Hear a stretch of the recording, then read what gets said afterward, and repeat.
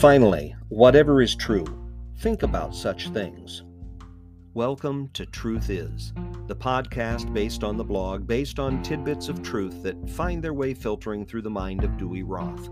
That would be me, and this would be episode 45, Art Imitating Life.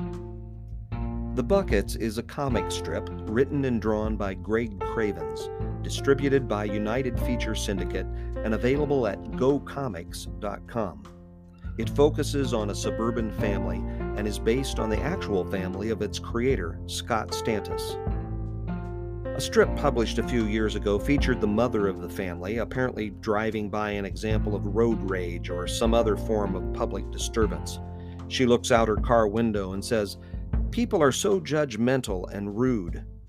A fair enough observation, but it is the second panel that causes the chuckle, as we see a far too common disconnect between what a person is perturbed by and what a person does.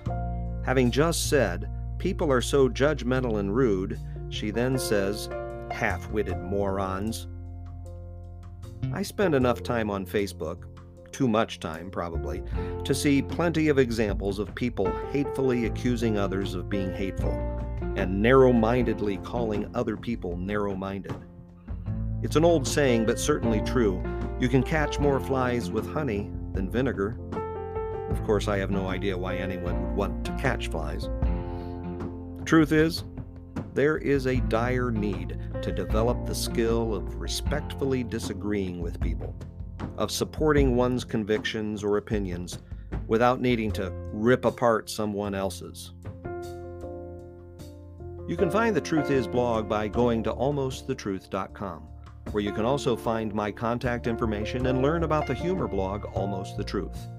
Don't forget to rate, review, subscribe, like, share, and talk about Truth Is, please. And thank you. My name is Dewey Roth. God bless us, everyone. Truth Is a production of Almost the Truth Communication Services.